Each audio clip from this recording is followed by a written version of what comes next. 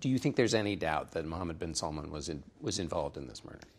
I look at it this way. I personally think he directed it. I do not have access to a smoking gun. I think he directed it. But even if he didn't, which I don't think is the case, he's responsible for the agency that carried out the killing, and he's taken no ownership of it. If the CEO of your network, something terrible happens, the CEO owns it.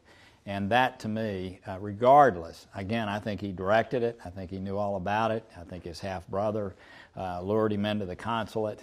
But even if that's not the case, even if you say he is responsible for what happened, and we've caused him to take no ownership whatsoever of that. So your point sounds like it's effectively it doesn't matter whether there's a smoking gun.